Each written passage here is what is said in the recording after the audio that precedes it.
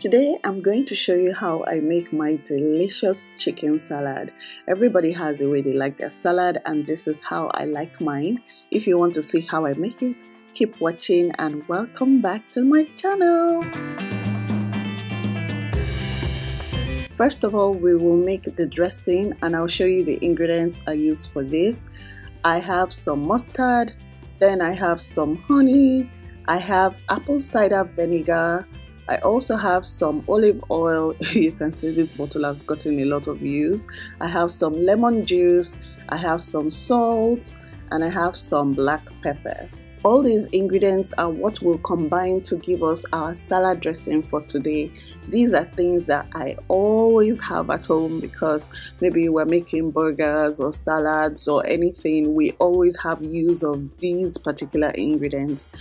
The list of ingredients and the measurements will be in the description box, so check that out so that you see everything I use and the proper measurements to make the dressing. Put everything into a jar, close it, and then just shake it properly. After shaking properly, I put it in the fridge.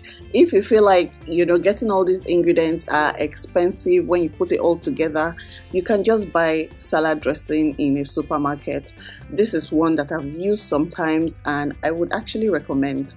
The first thing I'm going to prep are some eggs. I'm just going to put it on the cooker to boil because I'm going to be using eggs for this particular salad recipe. I'm also going to use some sweet corn. This is the egg boiled right now.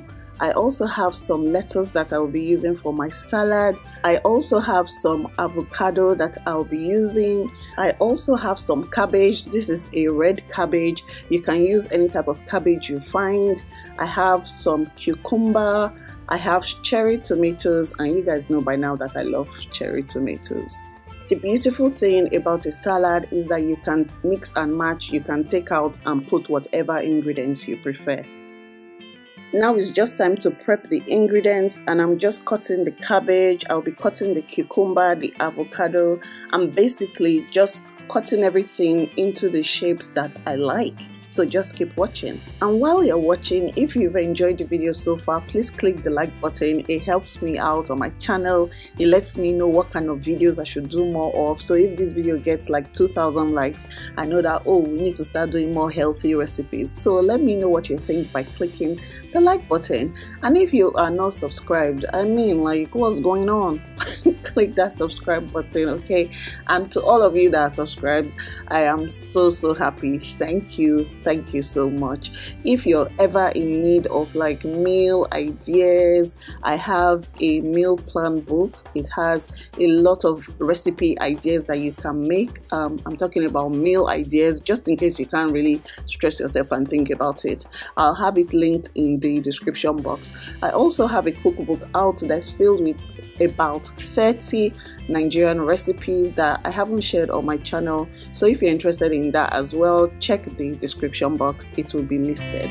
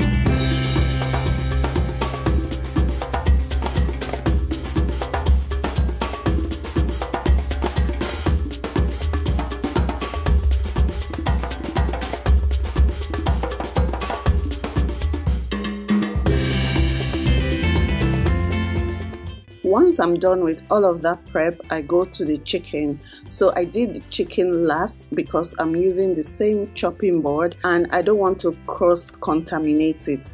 So that's why I'm doing the chicken last, and I'm using chicken breast. I'm just deboning it. It is cheaper to buy chicken breast that still has the bone on than to buy chicken breast that has already been deboned.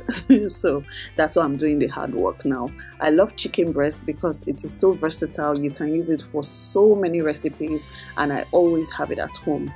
Now I'm going to season it with some ginger powder, some garlic powder, some chicken stock powder, some pepper, that's just cayenne pepper, dry pepper, and then I have some all-purpose seasoning.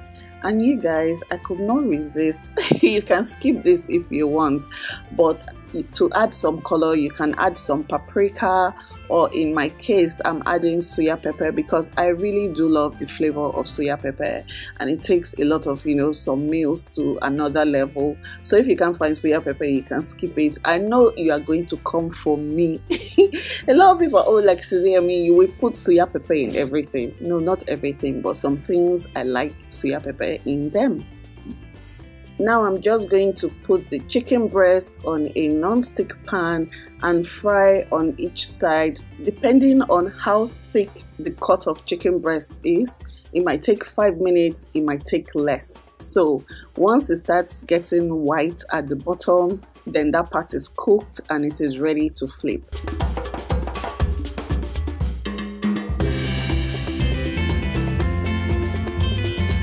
Now I'm going to transfer it to a tray and then leave it to cool off. Once it cools, we're going to cut it into little pieces, and this was very hard for me.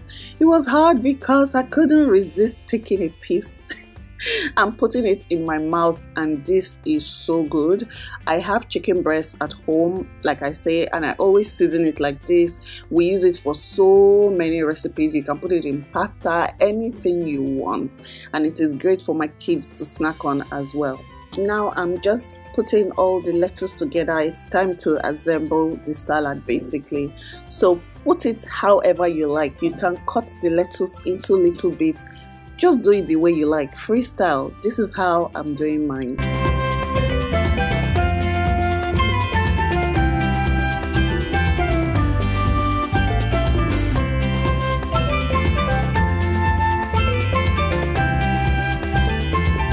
Once I've assembled, I'm going to add some black pepper, and I always like black pepper straight from the peppercorns because then it is still potent and the flavor is just really strong.